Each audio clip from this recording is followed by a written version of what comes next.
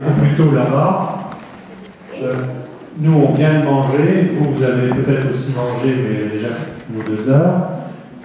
En tout cas, à tout le monde, merci à tout le monde d'être là, aussi bien dans le Vermont qu'en Californie. Donc je me présente, Philippe France, directeur associé de l'école, puisque Aline ne peut pas venir ce soir. Il m'a demandé de lancer la soirée. De votre côté, je vois que vous êtes un certain nombre aussi, et d'après mes informations, donc, Laurent Bazin va nous faire une présentation sur l'histoire. Alors là, je vois l'histoire de l'art, j'avais l'histoire des beaux-arts, enfin, on verra ce que c'est en France. Je crois que le moment est venu de vous donner la parole. On vous écoute. J'imagine qu'il va falloir qu'on mette au point un espèce de protocole.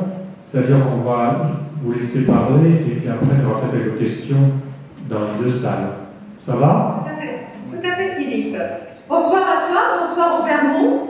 De Mills, j'ai l'immense plaisir de présenter cet après-midi une vidéoconférence intitulée Introduction à l'histoire des beaux-arts en France, donnée par Laurent Bazin. Le 14 juillet 2013, à Mills, nous nous sommes rendus au musée de la Légion d'honneur de San Francisco pour y voir une exposition consacrée aux impressionnistes et au thème de l'eau, et pour découvrir à cette occasion les collections permanentes du musée.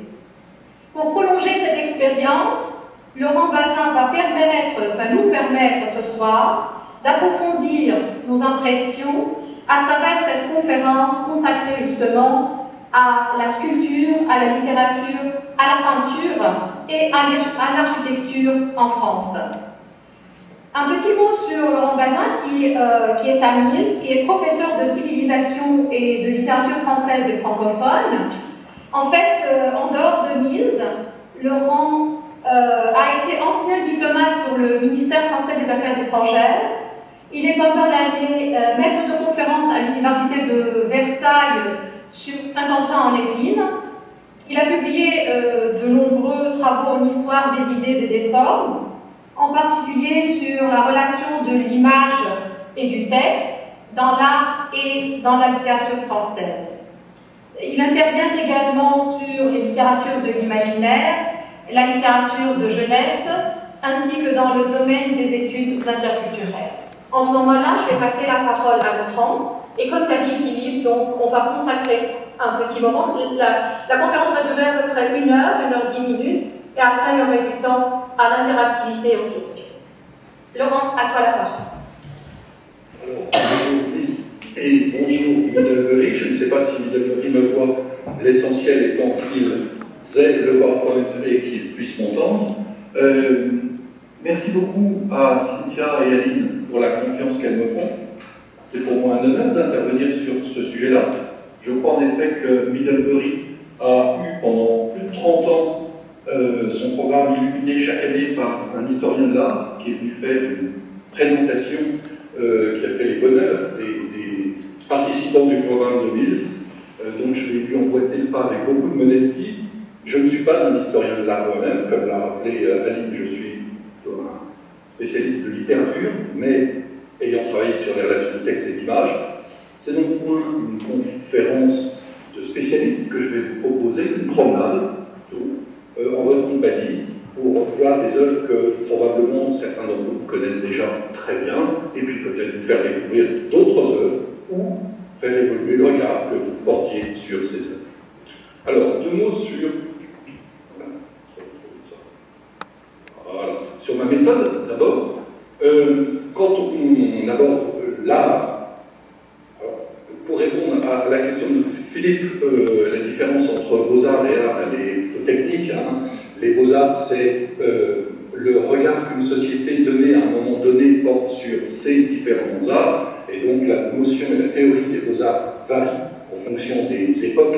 Parfois on en a 9, parfois on en a 5, parfois on en a 7, au 9, la relation à ces différents arts. Donc nous, ce qu'on va plutôt aborder aujourd'hui, c'est l'art en général, dans une double perspective synchronique, celle qui, à un moment donné de l'histoire, permet d'étudier une œuvre dans sa spécificité, dans sa matérialité, dans ses significations, de l'art reclassé dans le cadre de l'itinéraire d'un artiste, dont on mesure les influences, la spécificité, la manière, l'originalité, d'inscrire cet artiste, le cas échéant, dans une école, un mouvement, ce qui permet de lui donner chair au sein d'une époque, et puis à cette approche synchronique, on doit faire conjuguer une approche diachronique, telle qui s'intéresse au devenir, ce qui permet de passer d'un courant à l'autre et de faire évoluer les formes. Alors moi, ce qui m'intéresse, c'est pourquoi et comment on passe d'une forme à une autre. Pourquoi on passe d'un courant à une autre. Qu'est-ce qui fait qu'on peut passer, par exemple, de l'architecture romane à l'architecture gothique. Alors bien sûr, pour ce faire, on peut recourir à l'histoire des formes, c'est-à-dire montrer que la relation technique à l'arc et à la voûte se modifie, mais si on veut en comprendre la signification profonde, il faut recourir aussi à l'histoire des idées, c'est-à-dire remettre en perspective la dimension technique, artisanale, qui a permis l'évolution d'un arc à un autre, dans un système de pensée, dans une vision du monde qui en justifie l'évolution. Donc, voilà, cette approche, qui pour moi est fondamentale dans le regard qu'on peut porter sur l'art, et qui consiste à considérer que l'histoire des formes et l'histoire des idées sont en constante interaction, que l'une explique l'autre, que l'autre fonde la première. Je vais vous proposer de la faire sur une échelle relativement restreinte, en s'attachant à 3 moments particuliers de l'histoire, et dont je vais arbitrairement montrer qu'elles constituent des temps forts pour des formes esthétiques. Alors, probablement tout le monde ne voit pas bien, mais je vais parler d'architecture d'abord, en essayant de comprendre pourquoi et comment on passe en quelques siècles du gothique au classicisme. Parler ensuite de sculpture, en montrant là aussi comment en 200 ans à peine on passe du néoclassicisme à l'abstraction. Et enfin, je vais parler de peinture, en montrant comment en un peu moins d'un siècle, un peu moins de 50 ans même, on bascule du réalisme au cubisme. Et vous avez compris que ce qui m'intéresse, ça n'est pas d'essayer de mettre en évidence des différences, vous connaissez probablement tous, mais d'essayer de comprendre le cheminement intellectuel, mental, symbolique, qui a permis à une société de passer progressivement d'un courant à une autre. Alors pour ce faire, je recours à la notion de changement, c'est-à-dire d'essayer de voir comment on passe d'un modèle à un autre par un changement de société, un changement de civilisation, de vision du monde.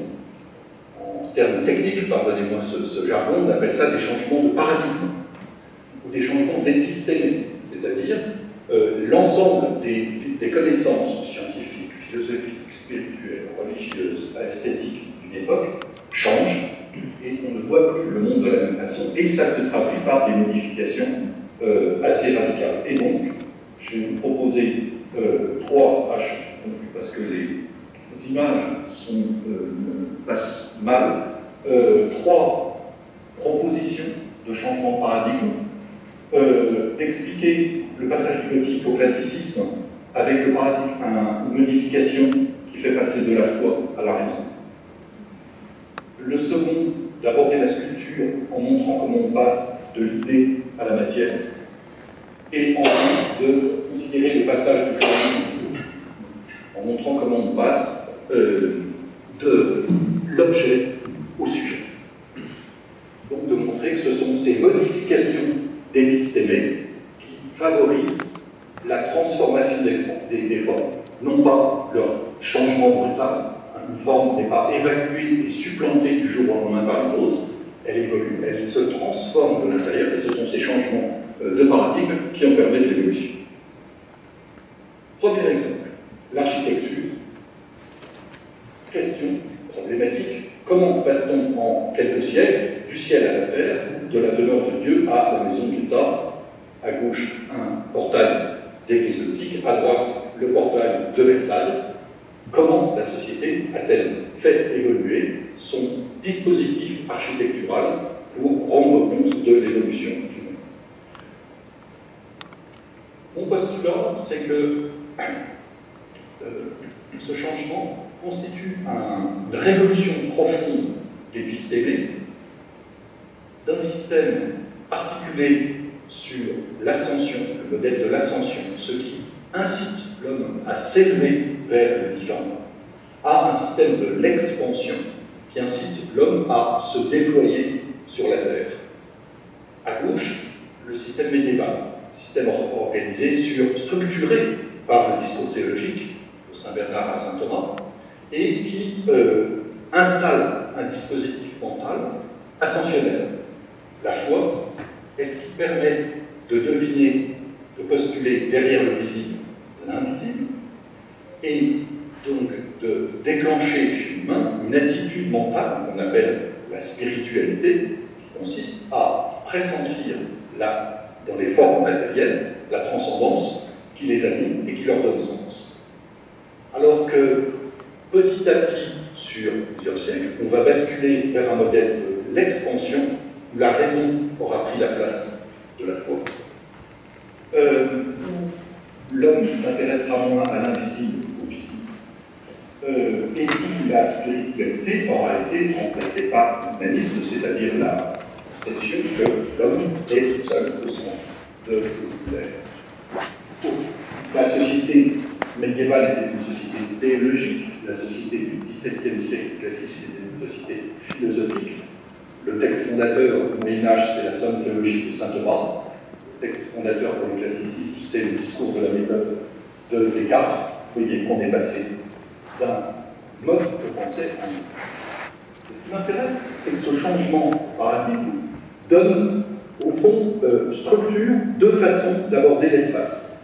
Une façon verticale, vous avez vu à gauche, dans le système médiéval, un modèle ascensionnel. Et vous venez de trouver le schéma structurant de la cathédrale gothique.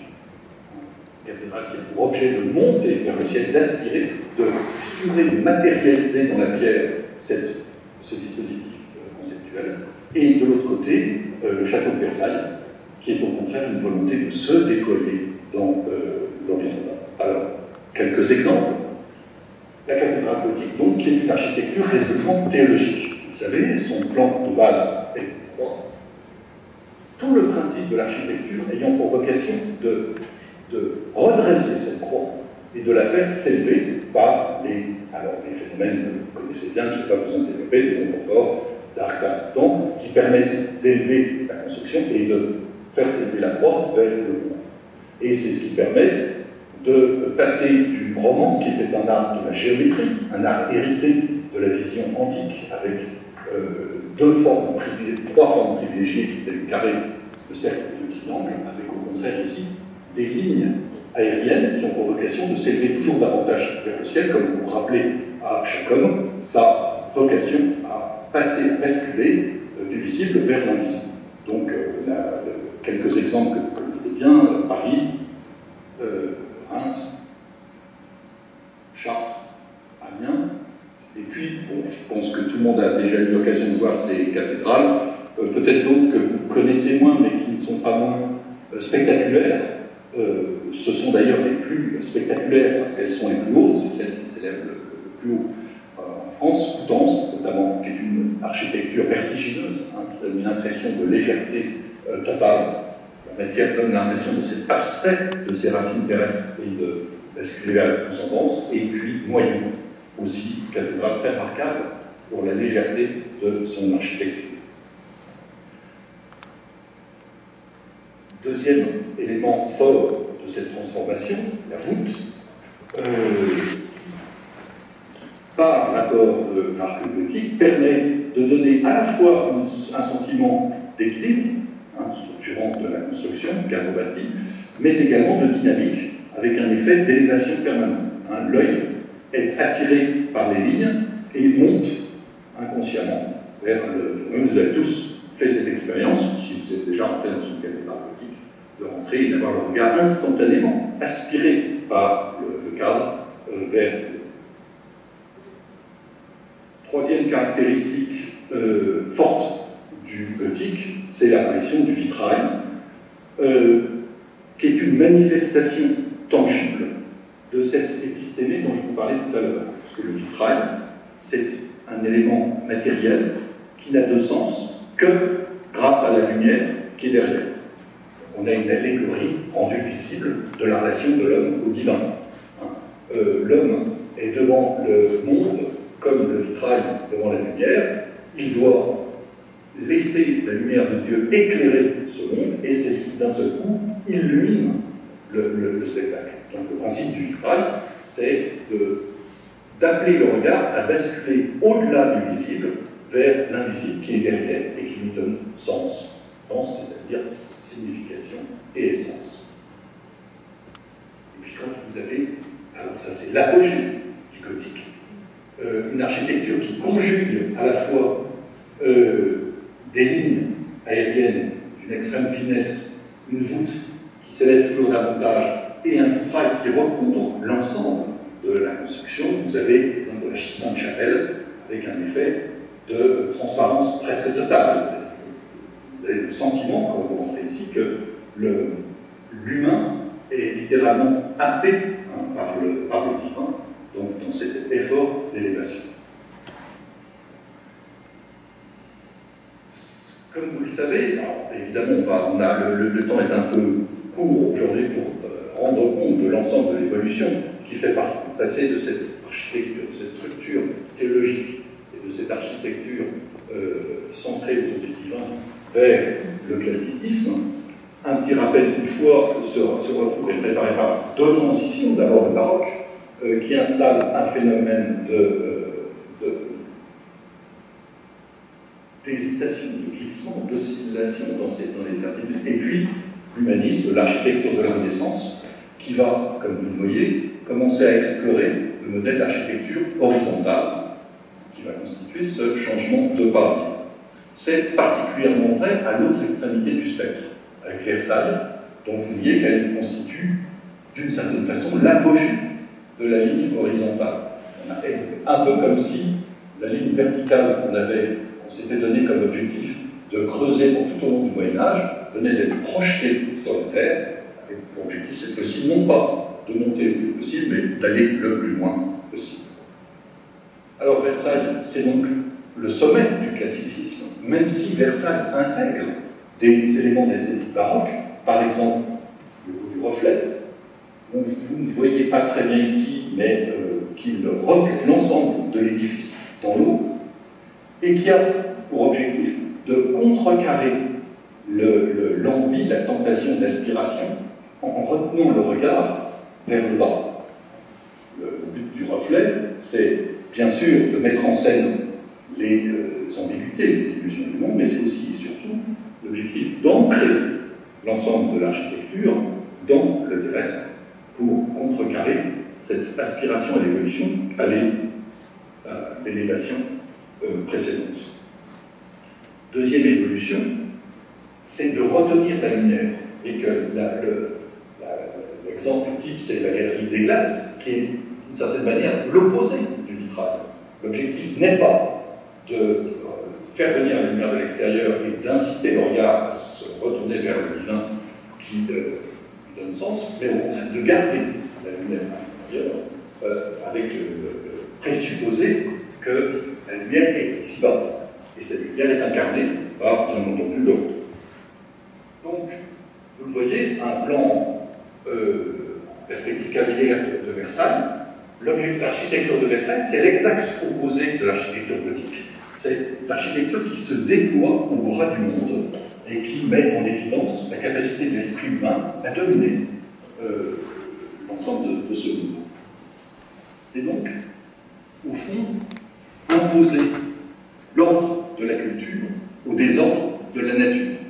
C'est la grande époque des jardins de le nôtre, avec cette capacité à géométriser le naturel, à coordonner le sauvage. Donc la nature est ici pliée aux impératifs de la raison et met en scène cette capacité de l'esprit humain à dominer toute chose. Donc si on compare le plan de Versailles et le plan de la cathédrale gothique, qui sont ces deux extrémités de paradigme, vous retrouvez bien sûr de chaque côté la croix, Mais la grande différence, c'est que dans l'architecture de Versailles, cette croix n'est pas une croix de transcendance, ça n'est pas une croix qui a pour vocation de monter vers le divin, c'est une croix qui a pour vocation de marquer la capacité de l'esprit à rayonner aux quatre coins de la planète, donc de mettre en scène cette capacité du rationnel à dominer le naturel. L'homme impose sa loi au monde, c'est le triomphe de la culture sur la nature. Alors regardons un peu cette coupe de Versailles parce qu'elle est assez spectaculaire. Vous retrouvez la croix, vestige du monde médiéval organisé autour de valeurs théologiques, mais cette croix, on l'a vu, est au service de l'homme. Et si vous regardez bien en dessous de la croix, dans le petit rectangle encadré de rouge, vous voyez précisément une représentation de cet homme. Je vais essayer de vous le montrer un peu mieux. On agrandit, on se rend compte que l'ensemble de la société arrive conduit à l'homme. Vous avez une représentation d'un homme qui n'est pas, sans évoquer l'homme de Vitruve, ainsi, et donc vous voyez assez bien les jambes, les bras, le tête. Donc vous voyez qu'on a vraiment remplacé un paradigme par un autre. On est passé d'une croix spirituelle à une croix matérielle, et on a au centre donc, cette valorisation de l'humain. Et puis, bien sûr, au cœur de cet homme, vous avez ce endroit que j'ai rouge, la chambre du roi. Le roi est très exactement au cœur de l'homme, au centre du royaume. Donc, il est le référent, le paradigme qui a remplacé le paradigme antérieur qui était le divin, de la transcendance. Le roi, c'est l'immanence sur terre, et c'est la garantie de cette capacité de l'humain à rayonner sur le monde en imposant sa vision sur les choses. Donc, si je résume cette première phase, vous voyez que on est passé, au fond, d'un symbolisme à un autre. Dans l'esthétique médiévale, le soleil est ce qui est derrière tout ça, ce qui lui donne sens. Le soleil, c'est la métaphore de la lumière divine qui illumine le personnage et qui rappelle à l'homme qu'il a en lui une possibilité de transfiguration. Alors que dans Versailles, le symbole du soleil qui est partout, c'est un symbole d'immanence. Le soleil n'est jamais derrière, il est devant, ici-bas. La figure du roi qui incarne cette puissance de base. D'accord? Donc vous voyez, c'est un dispositif. Ce petit passage très rapide, bien entendu, je m'excuse de la schématisation que je peux être appelé à faire ici ou là dans le cadre de ce tout petit exposé, mais le principe général, c'est le basculement, projection d'un système mental sur un autre, avec le passage d'une vision du monde à une autre et l'évolution d'une forme d'une esthétique à une autre.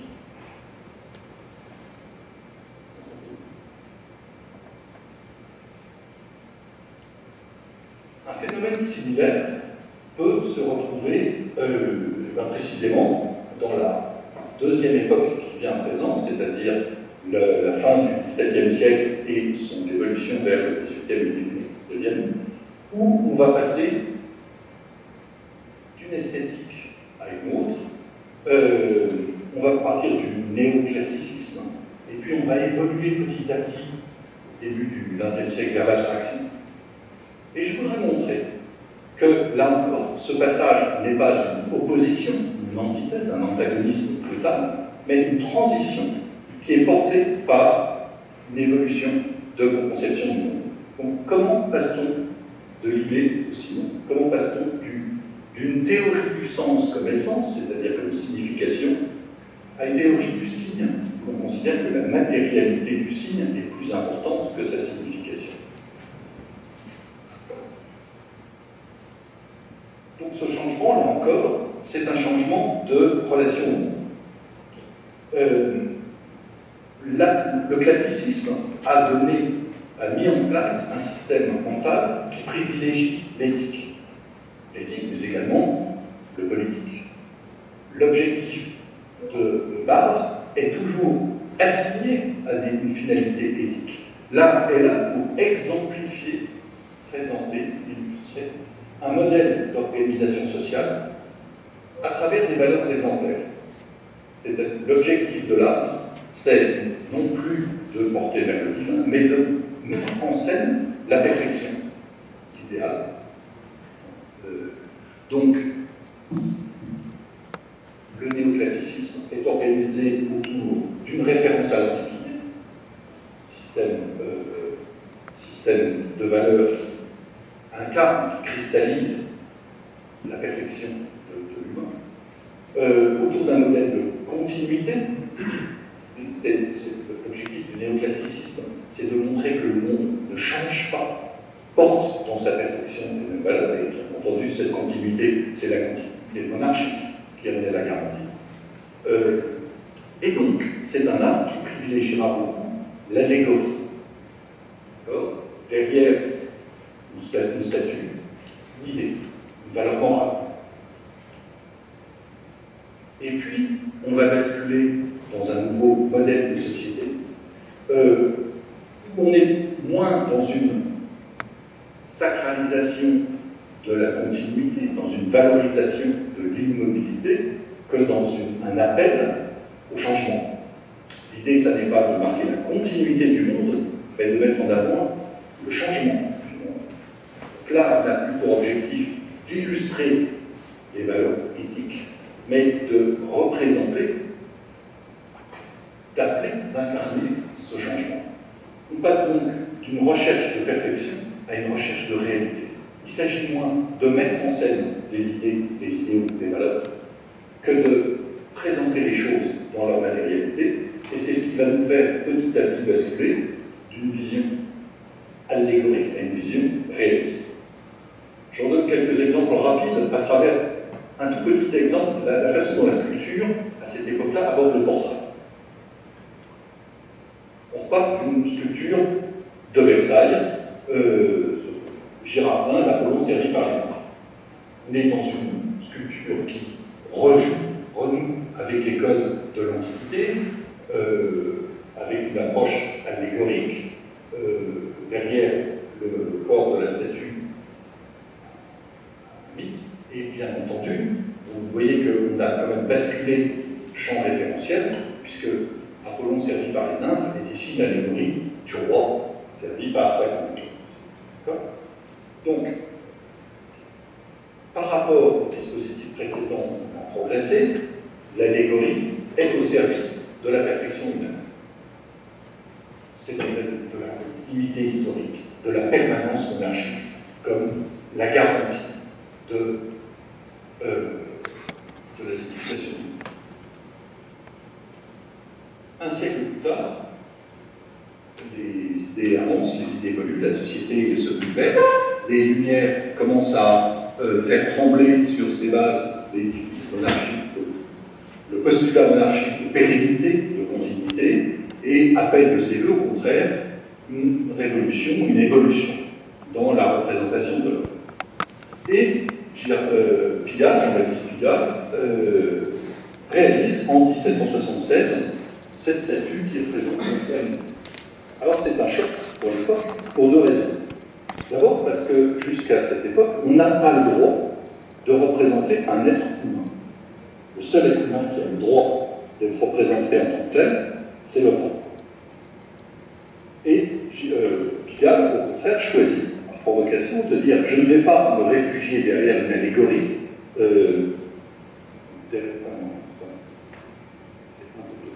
derrière une allégorie, mais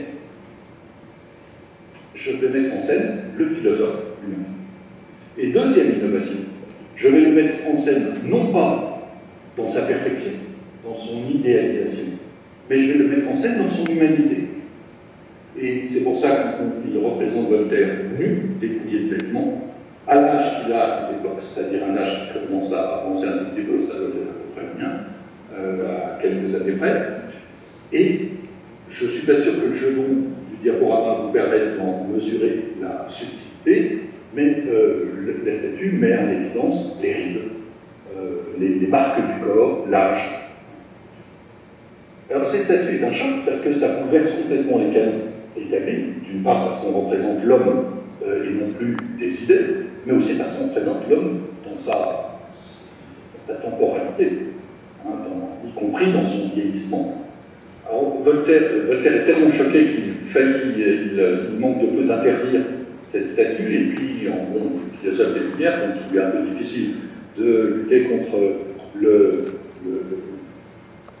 la création artistique. Alors il accepte, mais en revanche la société de l'époque refuse beaucoup. Et ce qui est intéressant, c'est que quelques années plus tard, un autre sculpteur va se voir confier une statue de Voltaire, celle que vous connaissez probablement parce qu'elle est à la Comédie Française, et là vous voyez que, bien entendu, on a recouvert le philosophe d'un drap qui permet de masquer les dommages du temps et puis la dimension humaine. D'accord? Alors ça c'est intéressant parce que on voit à ce moment-là, jusqu'au XVIIIe siècle, un glissement. Jusqu'à présent, on présentait des idées, des idéaux, des modèles, des valeurs allégoriques. Et on voit qu'on est en train de se diriger doucement vers quelque chose qui va devenir le réalisme, avec une envie de montrer l'homme tel qu'il est, une fois tel qu'il devrait être, et de ne rien cacher de ce type.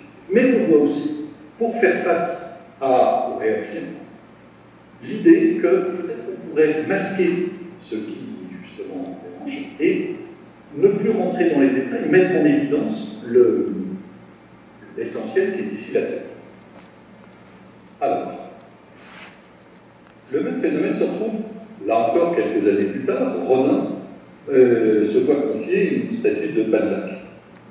Et il propose, une statue que vous n'avez pour le moment jamais vue, parce qu'elle a naturellement énormément dérangé, c'est Balzac.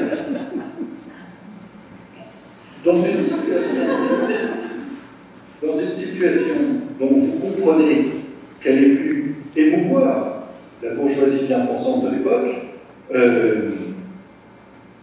puisqu'il est présenté, y compris dans son immensité, et puis avec une relation au marbre qui n'est pas dénuée d'ambiguïté, mais que je vous laisse mesurer quand même. Et donc, évidemment, cette statue est rejetée. C'est la raison pour laquelle ce plat de mieux voilà, il s'en va dans les coulisses du musée Rodin, et que Balzac remplace cette première ébauche par la statue qu'en revanche vous connaissez certainement, et où on voit le même phénomène qu'on avait fait avec la statue de Voltaire, c'est-à-dire on cache ce qui dérange, et on le cache derrière une espèce de grande toile, de grande cape, qui a pour premier objectif de masquer auprès de la morale bourgeoise bien pensante, mais qui constitue aussi une évolution esthétique vers quelque chose de nouveau. Parce qu'on se rend compte que, finalement, ce qui intéresse Balzac ici, Rodin, pardon, c'est la façon dont l'être surgit de ce qui est censé le cacher. Et c'est parce qu'il prend conscience de cette évolution-là que Rodin va faire évoluer son esthétique dans un sens de plus en plus radical, dont je vous donne un autre exemple ici. Excusez-moi, c'est pas 1811, c'est 1911. Donc, 20 années plus tard, Rodin refait la même statue que dans son monde de 1892, mais il n'y a plus de cape, il y a juste le marbre.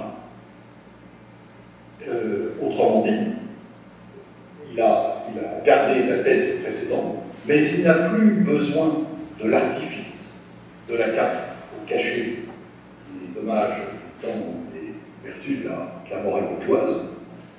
Il a réalisé que la mise en scène de la matière en train d'être travaillée par l'artiste était aussi importante dans son geste artistique que la représentation terminée.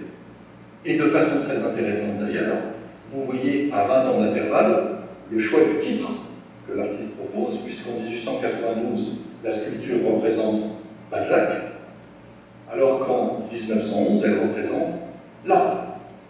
C'est le même personnage, mais on vient de basculer. On est parti d'une approche réaliste et on vient de basculer presque naturellement dans une approche qui appelle de ses voeux l'abstraction, au sens où l'artiste commence à s'interroger sur sa pratique, sur son esthétique, encore davantage que sur l'objet qui avait justifié son cheminement. On va voir avec la peinture que ce sera encore plus fort, mais on voit bien cette évolution qui permet de comprendre cette continuité des formes, alors même que les courants départ et d'arrivée semblaient totalement opposés. Autre exemple, que le groupe de Mills a eu l'occasion et la chance de voir au musée de la Légion d'honneur de San Francisco, Victor Hugo.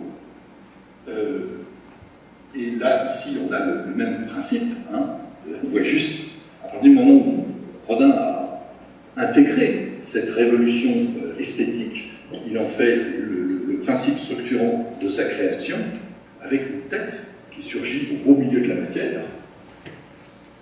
Comme vous le savez probablement, à l'époque, quand il a proposé cette œuvre, tout le monde lui a dit « elle n'est pas terminée ». Et il a dit « mais bien sûr que si, elle est terminée. Je suis arrivé exactement au point que je voulais mettre en scène ». Et on voit bien, si on revient à la comparaison avec le début de l'esthétique néoclassique, comment on a basculé d'une représentation à une autre.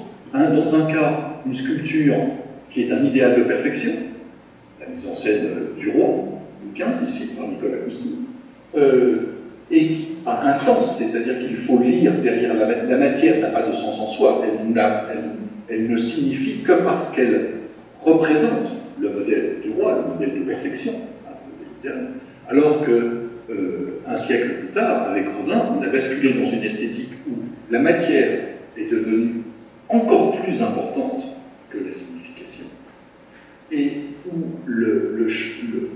au modèle, à l'idéal de perfection qui caractérisait l'esthétique classique, on a substitué ce qu'on appelle au Rodin le non finito, c'est-à-dire l'esthétique de l'inachevé, de l'inaccompli, de ce qui ne va pas jusqu'au bout, et que les contemporains développeront de manière à la fois théorique et artistique encore plus développée. Donc vous voyez là encore sur ce deuxième exemple en sculpture qu'on peut, sur l'échelle de 100 ans, voir comment on peut passer d'un courant à un autre, alors même qu'il semblerait extraordinairement aux antipodes, réalisme et abstraction, dans une continuité mentale qui est appelée par les modifications socio-historiques de l'époque. Dernier exemple. La peinture, et de la même manière qu'on a travaillé sur l'évolution de période, on va aborder maintenant la façon dont on passe en quelques années du réalisme au cubisme. Là aussi, en général, on a tendance à dire que c'est deux mouvements qui n'ont rien à voir. Dans un cas, on montre le monde tel qu'il est, dans l'autre, on montre le monde tel qu'il n'est certainement pas. Et ce que je voudrais là aussi vous montrer, c'est comment il y a un devenir naturel qui emmène du réalisme au cubisme. Comment c'est un cheminement esthétique, philosophique, qui va de soi.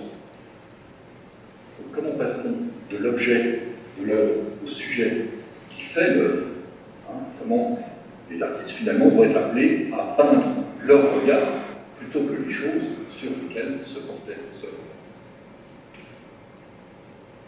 Donc, ce changement, c'est le grand changement qui fait basculer le 19e au 20e. À gauche, la philosophie positiviste qui organise une grande partie du 19e. Le pari d'objectivité, l'idée que l'être humain est à l'apogée de son cheminement, de son évolution, une fois dans la capacité des sciences à rendre compte du réel, la croyance dans les sciences exactes, la constitution des sciences, c'est le siècle de l'épistémologie. Et donc la foi dans la capacité de l'humain à organiser l'homme et à comprendre le monde à partir des catégories de la pensée. Et puis, comme vous le savez, ce positivisme va basculer, lui aussi, vers un doute sur la possibilité de connaissance. Alors, ce doute, il va être porté par un certain nombre de vagues de pensée. C'est d'abord la montée en puissance du romantisme qui va mettre en évidence l'arrière-côté des choses, les profondeurs de l'humain, les méandres de ce qu'on ne voit pas de la psyché, l'apparition de sciences humaines qui vont travailler de l'intérieur, déconstruire le postulat d'objectivité des sciences exactes, et même au début du XXe siècle, un vacillement des sciences exactes qui étaient organisées jusqu'à présent sur la certitude qu'elles avaient les clés du monde, alors qu'on découvre au XXe siècle, avec par exemple le principe de détermination de Heisenberg, que les sciences n'ont pas la réponse du monde, que dans la science, l'observateur est plus important que l'observé, puisqu'il influe et il modifie les conditions mêmes de l'observation. Donc on va passer, en un siècle, d'un rapport privilégiant, d'un paradigme esthétique privilégiant la réalité des objets, au regard des sujets. Et c'est ce changement qu'on peut mettre en évidence dans la peinture, en regardant comment, autour de quelques tableaux, on bascule de ce parti pris de l'objet, de ce parti pris des choses, au parti pris du sujet, et qui fait donc passer du réel au regard. On part de la peinture classique. Un exemple typique début du 19e siècle, un peintre de moindre envergure, mais qui me paraît intéressant parce qu'il est bien représentatif de la vision classique de la peinture. Donc dans cette dernière partie, je me propose comme fil directeur, si vous voulez, de montrer quelques tableaux qui illustrent la relation que le peintre a avec sa propre création. Le peintre se met en scène lui-même, et ce qui est intéressant, c'est de voir ce qu'il nous dit de sa peinture. Donc là, on est dans un schéma classique qui rappelle le schéma que vous connaissez tous des mines.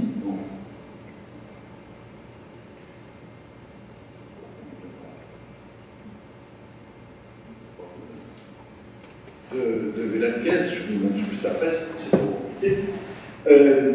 C'est un tableau qui est une apologie de la peinture classique. On ne le voit pas très bien, parce qu'il faudrait voir les toiles qui sont au fond. Si je vous en agrandis une, celle qui est en rouge, c'est une peinture classique, allégorique, sur le mode de ce qu'on vient d'évoquer. Donc on est vraiment dans le modèle précédent de perfection.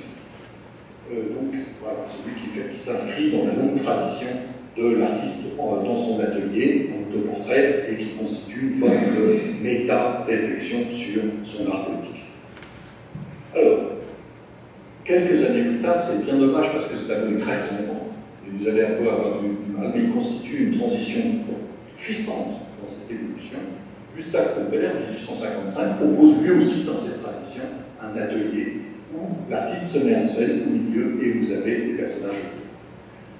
Titre exact, l'atelier du peintre, allégorie réelle, déterminant une phase de cette année de la vie artistique et morale. Bon. Un petit antagoniste, déjà, c'est l'allégorie réelle. On vient de l'allégorie et on veut basculer vers le réalisme. Alors c'est un tableau dont on peut faire plusieurs lectures. Je ne sais pas si l'allégorie voit mieux qu'ici. Là, dans la zone d'ombre qui est entourée en rouge, vous devriez voir un Christ en croix. Donc on est dans le Christ en croix. Ici, Napoléon III. Charles Baudelaire. Donc on voit bien qu'on est dans une peinture qui est issue de l'allégorie de la religion, du pouvoir politique, de l'art. Le tableau met en scène de manière assez classique les préoccupations contemporaines de l'artiste, c'est-à-dire des champs de force qui organisent la civilisation à l'intérieur duquel il produit sa création. Et ce qui est intéressant dans ce tableau, c'est qu'il y a un décalage entre ce décor qui est censé être le sujet allégorique de l'œuvre et le sujet de la toile sur lequel l'artiste est en train de peindre. C'est-à-dire que l'artiste, on ne le voit pas très bien ici, est en train de peindre la nature. Un champ avec une forêt derrière. Autrement dit, là encore, je ne sais pas si vous voyez bien, il y a un décrochage entre le réel que serait censé représenter l'artiste et la prise de conscience qu'il a du regard qu'il porte sur ce réel. Ce qui est mis en scène dans ce tableau, ce n'est pas le réalisme, c'est la découverte que l'artiste est plus important que le réel qu'il serait censé illustrer. C'est le regard porté sur les choses et c'est la main qui va les transférer. Vous verrez probablement un peu mieux sur ce tableau, dont on voit malheureusement très mal les yeux, que c'est là aussi l'évolution de l'esthétique de Courbet, le désespéré qui est un autoportrait, et où essayer de le retrouver dans une représentation qui met en évidence la clarté de l'image, les yeux, si je puis dire, sur le visage. Les yeux emplissent le tableau, comme pour montrer que ce qui est désormais important, y compris pour ce pardon du réalisme qui est censé être Courbet, ce qui compte, c'est réellement le regard qu'il va porter sur le monde. Autre exemple, Paul Cézanne, l'autoportrait à la Paloise. Ce qui est intéressant dans ce tableau, c'est qu'on ne voit pas l'objet, le sujet du tableau, puisqu'il est caché. En revanche, ce qui est affiché, ce qui est mis en scène, ce qui est mis en évidence, c'est la palette qui tient à la main, premier plan. Et là aussi, malheureusement, je ne suis pas sûr que vous envoyez très bien les contours, je vais essayer de les agrandir. C'est aussi sombre, je me crains. C'est une palette classique, hein, un artiste, voilà, l'artiste. Gouache de peinture, huile. Mais en fait, c'est une palette qui est organisée comme un tableau cubiste, à venir. En fait, c'est ça qui est assez extraordinaire dans ce tableau, c'est qu'on voit un choc, une conflagration esthétique.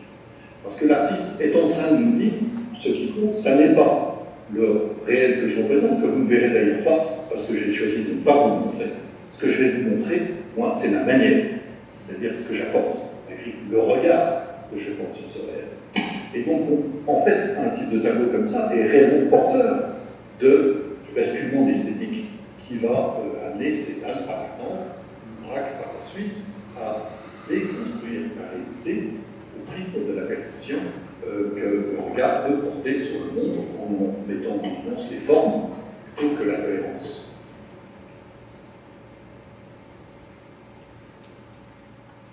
Donc, vous voyez que le réalisme appelle l'impressionnisme. Je développerai cet aspect un peu plus tard, mais je voudrais vous montrer que l'impressionnisme n'est pas une rupture avec le réalisme, mais sa continuité presque logique. Monet, ici, vous connaissez, on a 57 de ces tableaux sur la cathédrale de Rouen, représentés à différents moments de la journée en fonction des variations de la lumière. On voit bien que ce qui est intéressant, ce n'est pas l'objet, mais la variation du regard, de la perception que l'artiste porte sur cet objet. Donc, là aussi, si je reviens à un autoportrait de Monet dans son atelier, ce qui est mis en scène dans cet autoportrait vers la fin de sa vie, c'est pas des objets, des sujets d'œuvre qu'il aurait choisi, c'est lui-même dans la posture artistique qu'il a choisi de. C'est un autoportrait intéressant pour deux raisons. D'abord, le regard. On a un des surnoms de ce tableau, souvent dans l'artistique, autoportrait ou regard vide. Et c'est original, c'est la première fois dans l'histoire de la peinture qu'un artiste se peint avec un regard vide. Un regard qui, c'est une expression techniquement très difficile à rendre, puis aussi parce que c'est la première fois qu'un artiste se montre en train de ne pas voir les choses, justement, comme si le regard avait décroché. D'accord ? On vient, à cet instant de l'histoire de la peinture, on vient de décrocher de l'idée qu'elle devait rendre compte du monde. C'est le sujet, ce qui compte, c'est le regard. Peu importe ce qui le regarde, ce qui compte, c'est le rendu qui va en donner.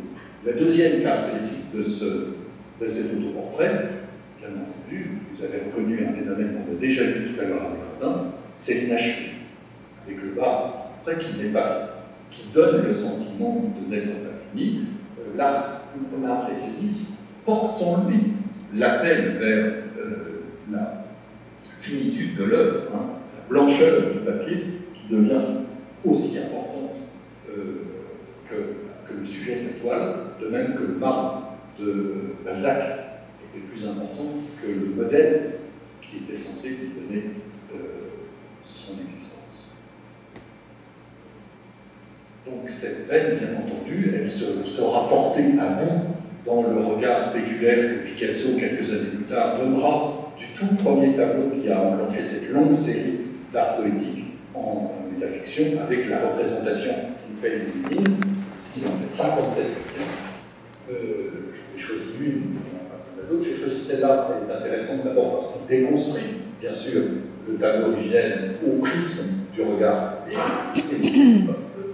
met en scène cette aspiration à l'infinitude, c'est-à-dire à la non-finitude, qui est le refus d'adaptation, en bas à droite, qui est le tableau qui n'est pas fini, comme si on a l'impression de l'irruption de la blancheur dans la toile, l'irruption de l'imperfection dans la qui caractérise cette déduction. Donc si je résume, vous voyez qu'on passe du réalisme au cubisme par un chemin naturel, et non pas par rupture. Le réalisme, c'est le pari, postulat, qu'il est possible de donner une représentation mimétique d'un objet. Donc, pour faire ça, il faut mettre en place une méthode. Si je veux donner une représentation fidèle de la réalité, il faut que j'ai une méthode. Cette méthode, c'est ce que le siècle appelle l'expérimentation, les sciences expérimentales. Hein, on ne peut pas faire des théories, il faut regarder les choses telles qu'elles sont. Donc, partir de l'expérience sensible. Ce n'est pas juste le réalisme qui fait ça, c'est toutes les sciences du XIXe siècle qui font ça. On part du sensible et à partir de ça, on va chercher à voir si on peut faire des choses. Mais ce que découvre l'artiste réaliste, c'est que si je parle de l'expérience sensible, alors je suis obligé de donner force à la sensation. Le mode d'aide de l'expérience au monde, c'est la sensation. Je ne connais pas le monde avec par exemple, je le connais avec mes sensations. Donc le réaliste, presque par cohérence scientifique ou logique, découvre à quel point la sensation est son mode de perception du monde, ce qui sera caractérisé par la phénoménologie.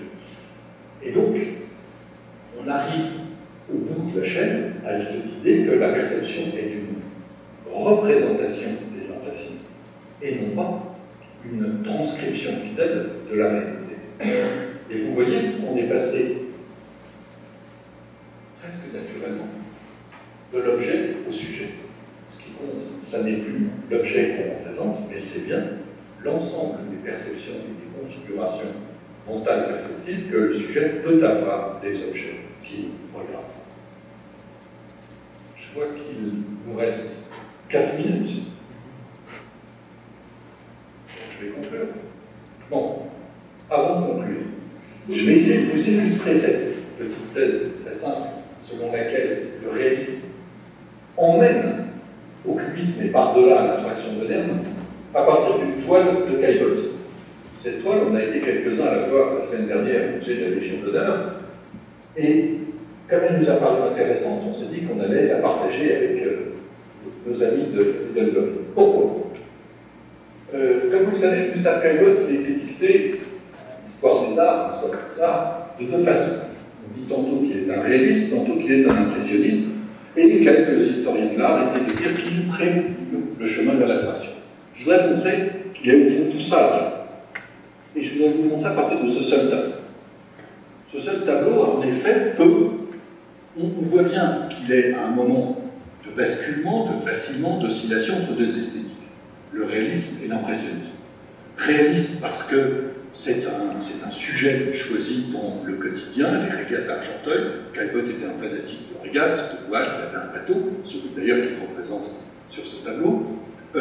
Et la représentation d'ensemble des tableaux donne une impression d'objectivité, de mimétisme, de fidélité. On a l'impression de la personne qui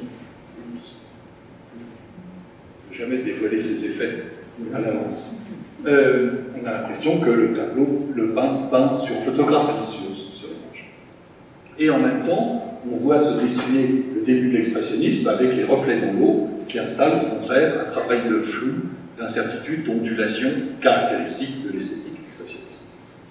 Mais ce qui est intéressant, c'est, à mon sens, deux choses. D'abord, de constater, il faut le faire, pour ce faire, il faut grossir les détails du tableau de manière développée, de constater que ces bateaux qu'on nous présente n'en sont jamais qu'un seul. En fait, c'est le bateau de Caillebotte, qui évoque sous plusieurs situations différentes. À l'arrêt, sans ses voiles, ou près, en train de remonter contre le vent, et en vent arrière, toute voile de l'autre. Et c'est intéressant parce qu'on voit donc que le tableau représente 3 fois le même objet dans des situations, dans des configurations qui ne peuvent avoir lieu en même temps. Le bateau ne peut pas à la fois remonter contre le vent et naviguer en vent arrière. Donc on voit que ce n'est pas un tableau qui représente les bateaux, l'objet bateau. C'est un tableau qui représente les différentes perceptions que l'artiste a du même objet et dont il choisit de redonner pour lesquels il choisit de donner divers éclairages. Mais qu'on est en train de basculer vers cette esthétique cubiste qui, d'un même objet, d'un même visage, donnera plusieurs angles de vue selon la position de l'observateur.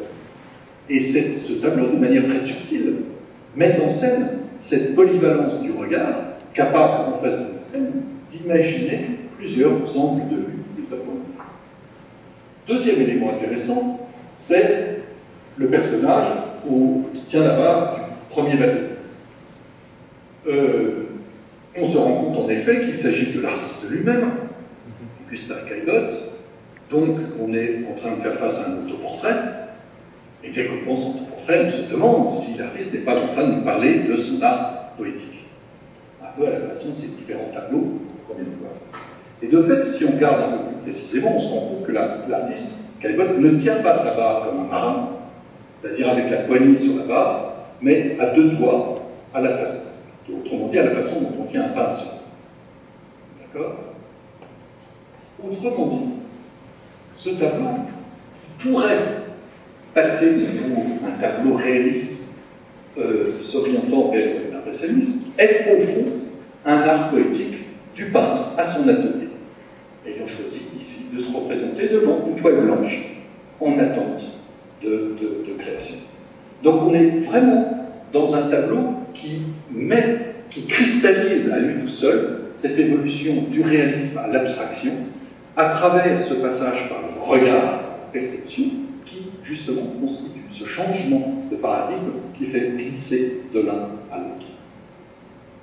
C'est pour ça que ce tableau est particulièrement original, puisqu'il concentre à lui tout seul l'évolution de l'histoire de la peinture. Conclusion. Alors, conclusion très courte. D'abord, pour m'excuser auprès de vous d'avoir abordé 2000 ans d'histoire de l'art de cette façon aussi rapide. Bien entendu, vous vous doutez qu'il aurait fallu remettre les choses en perspective plus élargie, plus approfondie aussi. Et donc, l'objectif, c'était surtout de mettre en image, de se promener ensemble à travers ce œuvre, avec pour objectif de montrer comment elles évoluaient au gré de l'évolution des configurations mentales des sociétés qui les ont portées. Peut-être en guise de clin d'œil, pour finir, vous me permettrez de vous rappeler que l'histoire de l'art en France remonte très loin. Ça, c'est une demande d'un étudiant qui m'a dit « Ah, vous allez faire une conférence sur l'histoire de l'art, alors vous allez nous parler de l'Asco. » Je me suis dit « Ah, peut-on raisonnablement considérer que Lascaux est représentatif de l'art français? C'est une pirouette conceptuelle, ou alors nationaliste, un peu rapide. Certes, Lascaux est sur le territoire de l'Hexagone, donc on peut donc se risquer à cette tentative.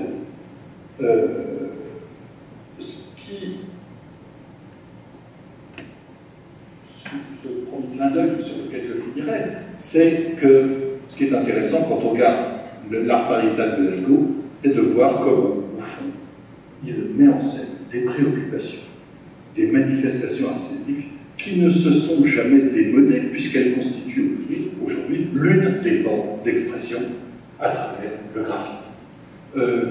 L'art pochoir. Donc vous savez qu'il rencontre très exactement la technique de l'art pariétal, puisque l'art pariétal, on mettait sa main, on crachait du sang ou de la couleur, et ça crée comme ça. Là, avec les techniques pochoirs, on a cette conflit. Donc au fond, si l'on va encore plus loin, vous connaissez tous Lascaux, vous connaissez peut-être un peu moins la grotte de Chauvet, 31 000 ans avant Jésus-Christ, la plus vieille trace d'art dans l'Hexagone,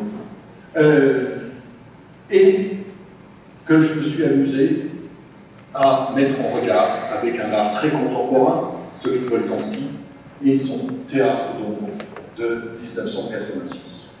Ceci juste pour nous rappeler que, au fond, par-delà des époques, l'art continue de porter les mêmes interrogations, les mêmes aspirations. Rejouons le vieux mythe de la caverne de Platon et cette idée que, perdu dans la grande obscurité des choses et dans sa volonté de comprendre le réel, l'homme tantôt fait appel à sa raison, à l'esprit, à l'intellection pour produire les sciences qui vont lui permettre de mettre un peu de sens dans ce réel, ou bien il va projeter des formes, des ondes, qui mettent en évidence nos certitudes mais aussi nos angoisses. Nos idéaux de perfection, mais aussi nos monstruosités. Et que c'est cette continuité artistique qui traverse l'histoire de l'humanité qui en fait sans doute le prix à nos yeux. Sur quoi je laisse à l'artiste le dernier mot pour vous remercier de votre attention.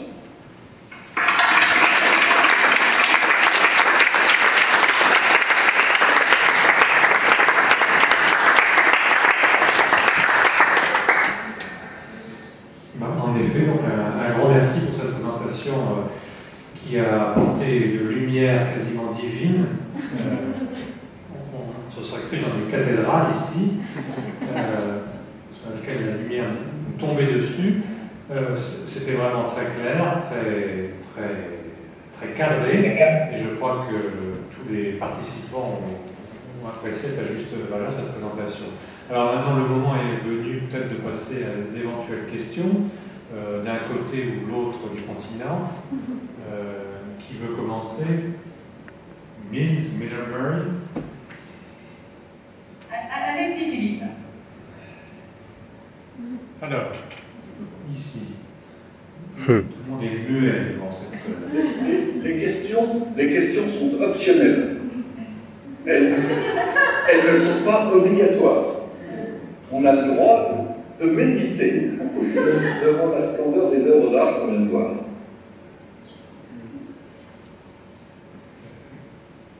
En tous les cas, je permettrais juste de vous inciter à aller retrouver certaines de ces œuvres. Je pense qu'Aline mettra le PowerPoint sur les sites internet pour qu'il soit consultable de chaque côté.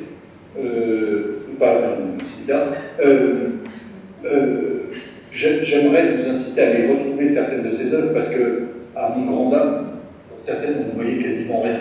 C'était très sombre, c'était très obscur et c'est dommage parce que c'est des œuvres splendides. Je pense au portrait par exemple. Vous ne mesurez pas la complexité, c'est un peu dommage.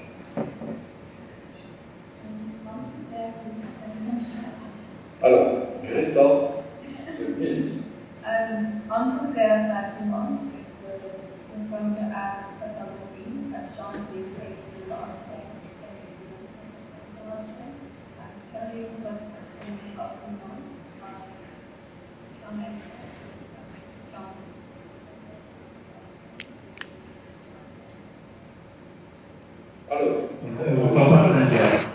entendu la question, alors il va falloir que vous fassiez un petit résumé de la question. Je vais reformuler la question, comme je ne suis pas sûr de pouvoir y répondre. Réagir en direct. La question était, et la photographie dans tout ça? Est-ce que la photographie, comment la photographie se situe-t-elle dans ce jeu? Bon, il faudrait des heures pour aborder la photographie en tant qu'art, c'est comme aborder le cinéma. Ce que je voudrais peut-être juste dire par rapport à, pour rester dans la continuité de l'exposé, c'est que la photographie, comme le cinéma, a pu longtemps donner l'impression qu'elle constituait une reviviscence de l'art comme mimétisme.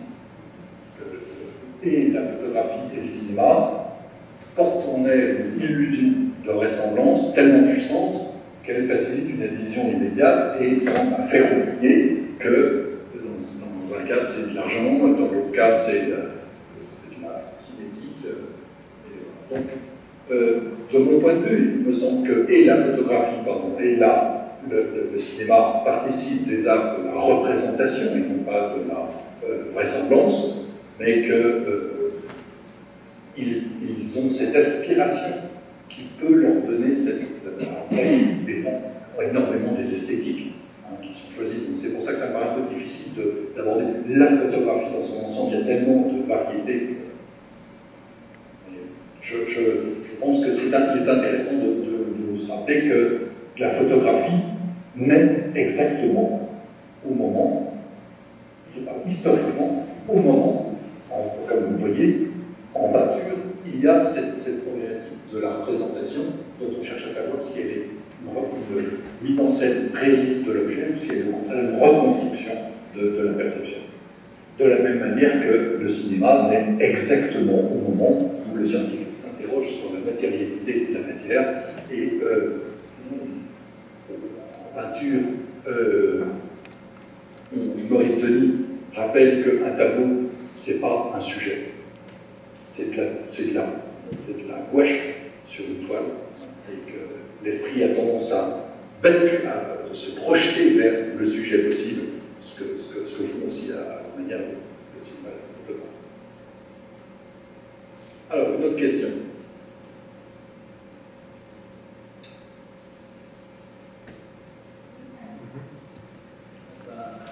Ici.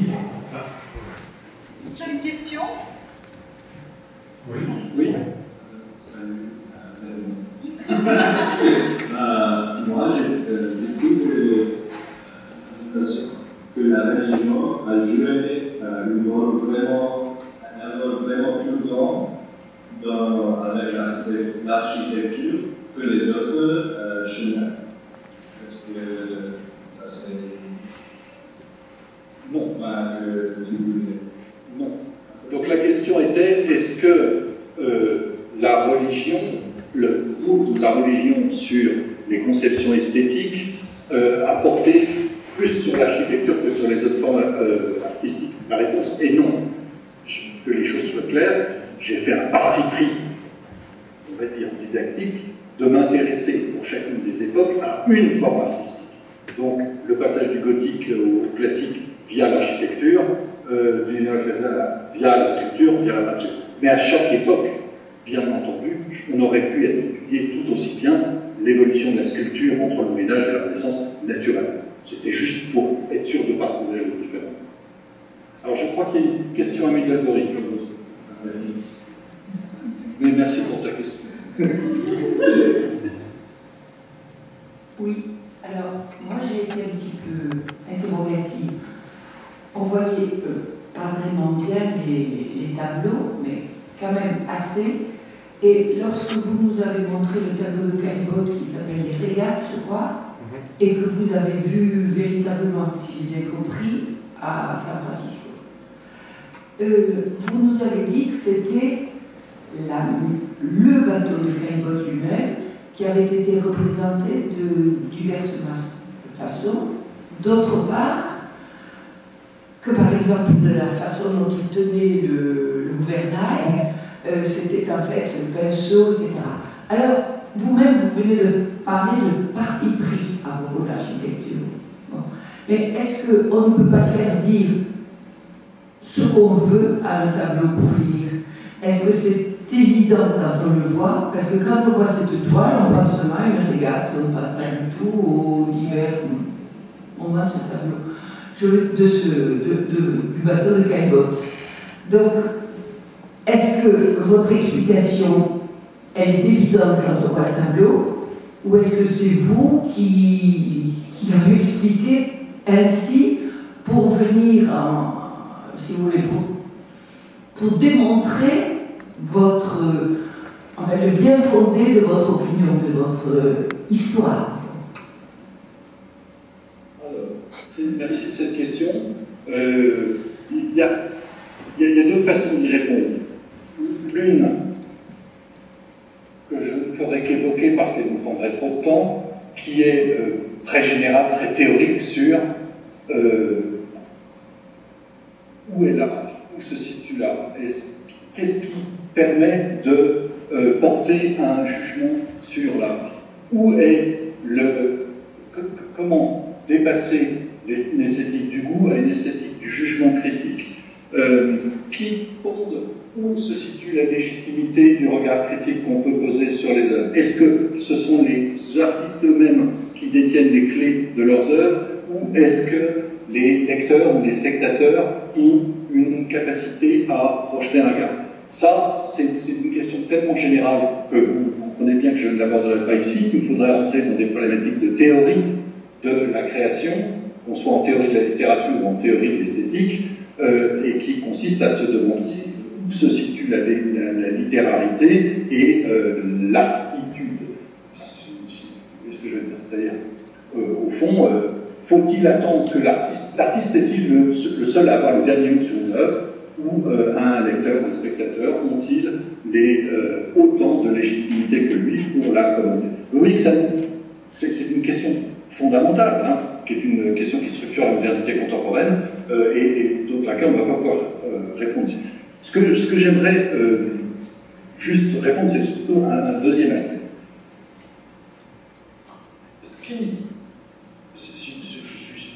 Votre question me montre que vous êtes familière de l'histoire de l'art, donc vous avez certainement parcouru beaucoup d'ouvrages d'historiens de l'art. Vous savez comment il fonctionne. Chaque historien de l'art essaye d'apporter un regard spécifique sur une œuvre, un artiste, un courant, une époque. Si un exemple est unique, si vous prenez un tableau au hasard, que vous le décortiquez et que vous produisez avec ça une théorie générale en estimant qu'elle constitue la vérité de ce tableau, vous êtes probablement dans ce que vous avez appelé la surenchère interprétative. C'est-à-dire, je prends un tableau, je le déconnecte de son environnement socio-culturel, philosophique, etc., et j'en produis une interprétation au service de ma grille de lecture. En revanche, ce que font tous les historiens de l'art, c'est de trouver un exemple, de le mettre en relation avec un autre exemple, ainsi de suite, c'est-à-dire de mettre en évidence une chaîne d'argumentation. Ce qui justifie pour moi la lecture de ce tableau dans le sens que j'ai proposé, c'est qu'il s'inscrit dans un mouvement beaucoup plus général, c'est-à-dire il faut le mettre en relation avec le tableau de Cézanne, et avec le tableau de Courbet, et avec le tableau de Monet, et ainsi de suite. C'est-à-dire, ce qui fait sens, c'est pas le détail dans la surenchère interprétative qu'on peut en donner, c'est la cohérence de l'ensemble des manifestations qui font qu'on est fondé à se dire il y a là quelque chose. Mais au fond, quand vous faites de l'interprétation littéraire, vous ne faites jamais la même chose. C'est-à-dire, si vous prenez un texte littéraire et que vous dites, ah ben tiens, là il y a un détail, je l'interprète comme un symbole de ça, et vous en faites une théorie générale, vous n'irez probablement nulle part. Mais si vous montrez qu'il y a un détail et un autre, bref, que vous avez un champ d'interprétation, un champ critique, alors vous pouvez considérer que votre approche est susceptible d'être alors, pour clore avec ce point de vue, je vous dirais que cette lecture générale que je propose du passage du réalisme à l'abstraction à travers un même cheminement, je ne suis pas la seule à la faire. Vous avez des historiens de l'art spécialistes du 19e qui l'ont fait avant moi. Est-ce que ça répond à ta question, Cathy? Mais oui, bien sûr. Merci beaucoup. Merci à vous. D'autres questions? Il y a une question ici. Alors, moi, je m'appelle Karen, merci pour cette belle présentation. Alors, je peux rebondir un petit peu sur ce que j'ai compris de la question des territoires. Dans mon avis, essayer de trouver un exemple dans la contemporanéité. Et je veux savoir que tu ailles un petit peu dans la direction de la littérature, parce que je suis quand même spécialiste de la littérature contemporaine. Est-ce qu'on peut voir ces tendances de glissement d'un grand courant à un autre dans la littérature contemporaine ultra contemporaine? Ça, c'est une autre conférence.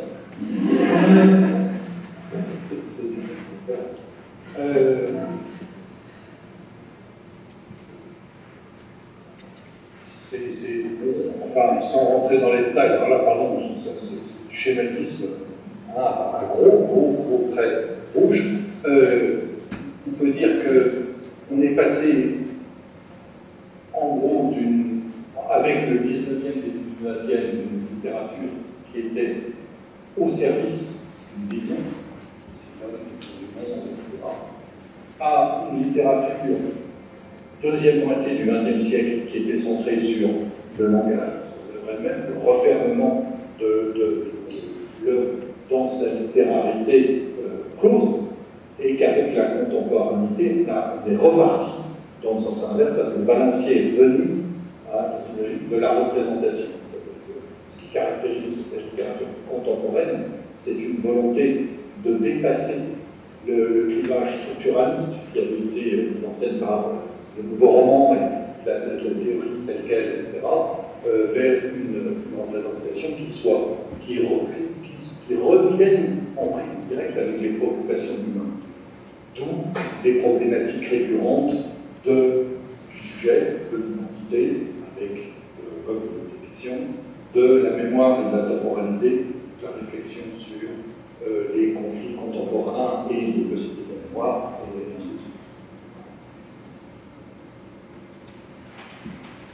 Bien. Je crois que nous avons encore une question ici. Donc, mettre devant le micro là, ce qu'il faut. Oui, je pense à les architectes qui construisent les églises aujourd'hui et je me demande pourquoi. Je pense à Saint John de Divine à New York et puis à Gaudi, la cathédrale à Barcelone. Et est-ce que c'est de la nostalgie? Pourquoi est-ce qu'on continue d'aller en arrière?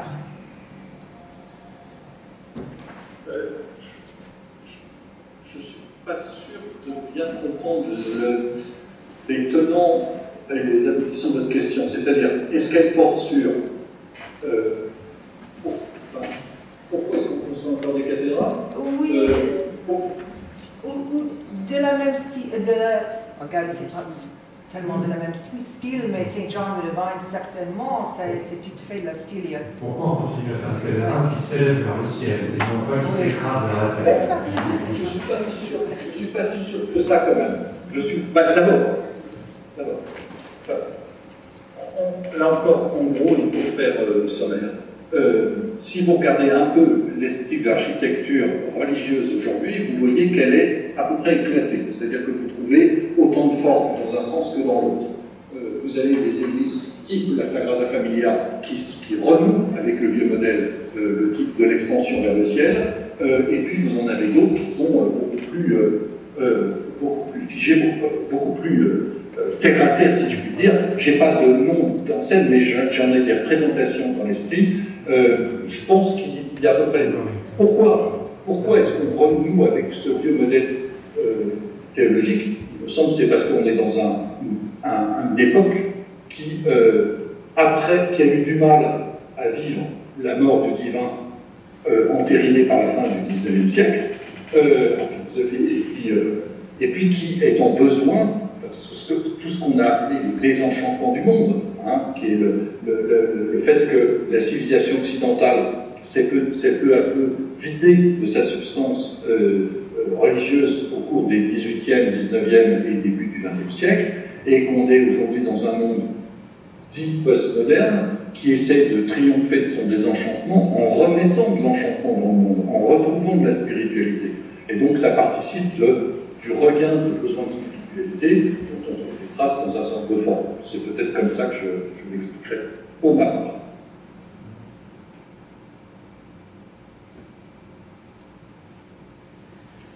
Je voudrais remercier le public de Mills et de Middlebury pour sa patience, sa bienveillance et son indulgence, parce que effectivement beaucoup de ces œuvres n'étaient pas très faciles à voir, et c'est quand même dommage parce que la première fonction de l'œuvre d'art, et là je rejoindrai Madame, avant d'être interprétée, c'est d'être regardée, c'est d'être d'abord le lieu d'une émotion, et donc je vous incite à retrouver cette émotion en partant à la rencontre de ces œuvres en direct et sans médiation nouvelle technologique.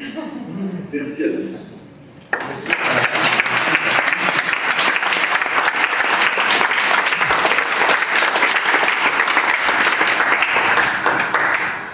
Bien, ça va être le moment de dire au revoir.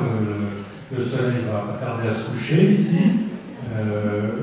Nous allons tomber dans l'impressionnisme du soir, et on vous souhaite une bonne fin de journée sur la côte ouest. Middlebury pense bien à Mills, et je suis sûr que s'il croit qu'elle est vrai.